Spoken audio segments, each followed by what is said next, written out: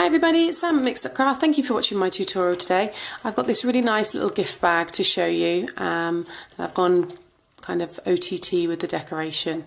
I've got these little pom-poms, I've got these little tassels, I've got the tag here, do not open until the 25th of December. You can pick it up better in the light. All held together with a bulldog clip. Okay, you can see there this lovely paper. This is that Craftsmith. No, it's not Craftsmith, sorry. Another brand. I'll show it in a minute.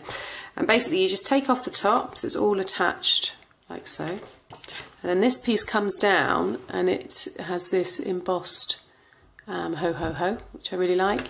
And then inside is obviously the bag itself to fill with whatever you would like.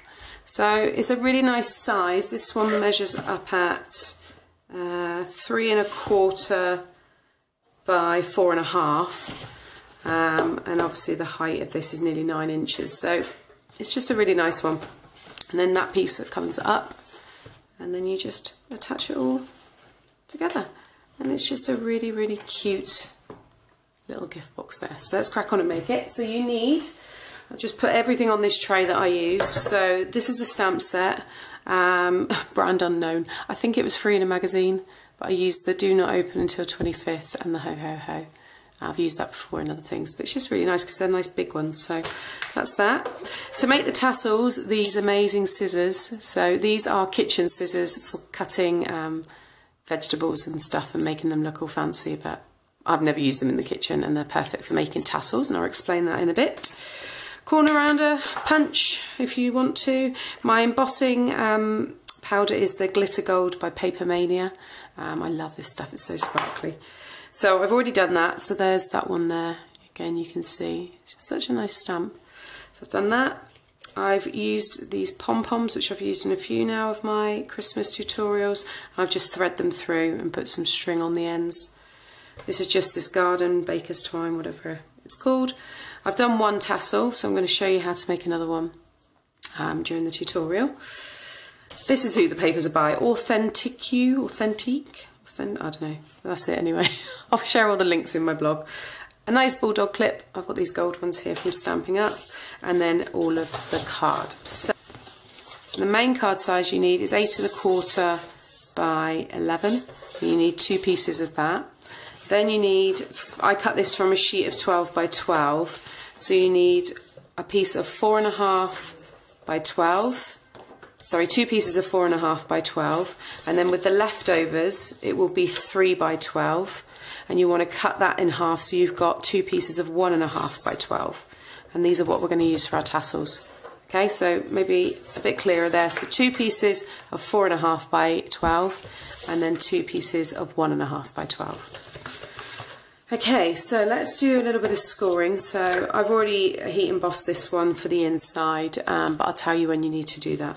So scoring along the 8 1/4 inch side, you want to score at 4 1/2 inches and at 7 3/4. Okay, then rotate the card, and scoring along the 11 inch side, you want to score at 7 3/4. Okay, repeat that scoring on your second piece, so you will have 2 pieces like so. And then on these pattern pieces, you want to score at 3 1/4, and again there 3 1/4. Okay, these ones here, your 1 1/2 by 12, you want to score along the 1 1/2 inch side at 1/2 inch all the way down. Just do that on the other piece. Obviously I've already made my tassel, but you want 2 where you score at, it was half, wasn't it? Yeah, 1/2 inch. Okay, so that's all the scoring done, so let's just get rid of that. Okay, so what we do first is we get the burnishing all done. So you just need to burnish all of your score lines. That's those ones. And then I've just round corner punched these pieces as well. So if you want to do that, you can. And then burnish all of these pieces. Okay, and grab some scissors. And then all you're going to do is, so with this bottom here facing you, you just want to cut up those score lines. And cut up to the first score line. And just trim off any excess you might have, just so it doesn't overhang. Yeah, we're just going to cut out completely, like so. Then what you want to do is just take a little kind of wedge out the corner there, little notch off the end. Okay, so that is what you want. Okay, so repeat that on your second piece, exactly the same cutting. Okay, so I've got them all done. Obviously, remember now, this is when you would want to do your heat embossing or any decoration on your, for the box, for the inside bit, for the bag, sorry. Now we just need to attach it together. So I've just got some of my red tape here. You just want to run red tape down both of these tabs here, one of them, and you're just going to line this up. So start from the top, make sure your top's nicely lined up, and just stick that down so the score lines at the bottom will meet, and then turn it over. Yeah, sorry, I forgot what I was doing then. And just do the same. It should just fall nicely down, all into place. And there you will see you're starting to get a really nice little bag coming together. So what you want to do now is bring the back one up and those two side ones in. So just get some tacky glue and just roughly put all the glue there, and then when we turn it up the right way we can spread that all out.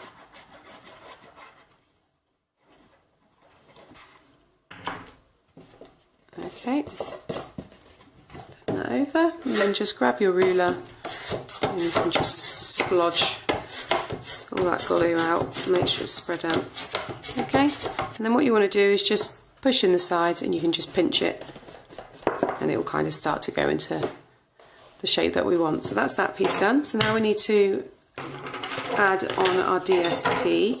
So you want one piece, it's going to stick underneath, and you're going to stick the whole thing onto the back of your, you don't have to, you could have it hanging as well, you could do design on the back as well, but I'm going to stick this one down here. So I'm just going to put some tape on all of this, apart from the very top. You've got to make sure it's about 1 inch, so don't stick any more than 1 inch there. In fact, I'll do that first so I know not to go past that.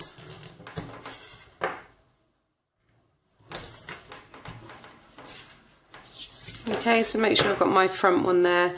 I'm just going to sit it into that score line and then bring that down, and then just bring this all up.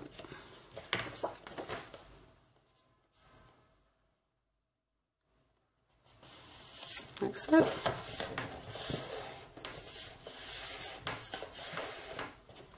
Okay, and then with the front one, all we need to be doing is just putting some tape just along this bottom piece, because obviously that front is going to hang down, so you get to see a little message. So again, just going to sit this one, lining it up, that score line, and I can just sit that down like so, and then that will come up and obviously close over that one there once it's all pinched together like so. So now it's just making the tassel and the decoration. So what you need to do, really easy, so with that long strip, so you've done your 1/2 inch score line, then grab these brilliant scissors and just cut up to that score line. So all it is a little gauge, and just work your way along and you will have a tassel in no time. And these are just really fun. I actually forget I've got them, but I think you agree how quick that was. So once you've done that, all you then need to do is just carefully, like you would with ribbon when you're wrapping a present and stuff, just roll all those tassels like so, and then I'm going to give it a right angle, roll the whole thing as well, so it just helps it when we come to put it together. And then grab some string. So what string did I put this on? The red. So I'm just going to put it at the other end of this. And you just want to start from one end, put a little splodge of glue, run a little bit of glue along it actually, just to start us off. And then pop that so it's all within that 1 inch score line area, and just kind of start off the beginning by rolling that card around that ribbon or the string, whatever it is you're using. And once it gets going, it will then just roll like it's starting to now, very easily. Making sure you're keeping it always in line with this so you're not going off course, and you'll have a really nice little tassel. So I'm just going to continue sticking this down. Okay, there you have it.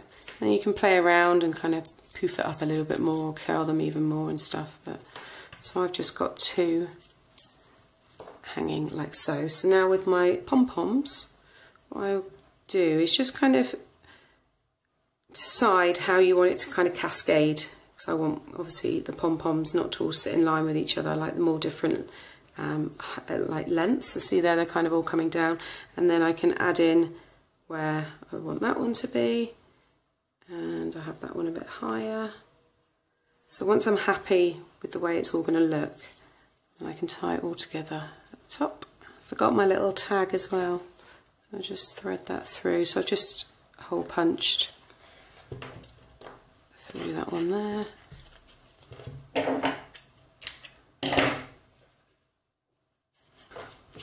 Okay, and then we just put it all together, so close it up, pop your bulldog clip in so you can see, and then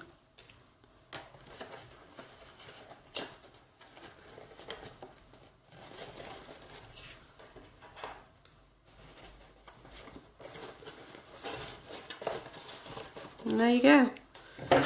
Just a really, really pretty gift bag. Let's line that up, there we go. Isn't that lovely? I just love all this fun bits and pieces on it, and I know the person that I'm giving this to will keep all of this stuff. So you can see the shimmer there with that embossing powder, it's lovely. So there you have it, 2 really cute gift bags ready for to go onto the tree. So I hope you enjoyed this tutorial. Please hit the like button if you did, and subscribe to my channel to see more. Thanks for watching, bye!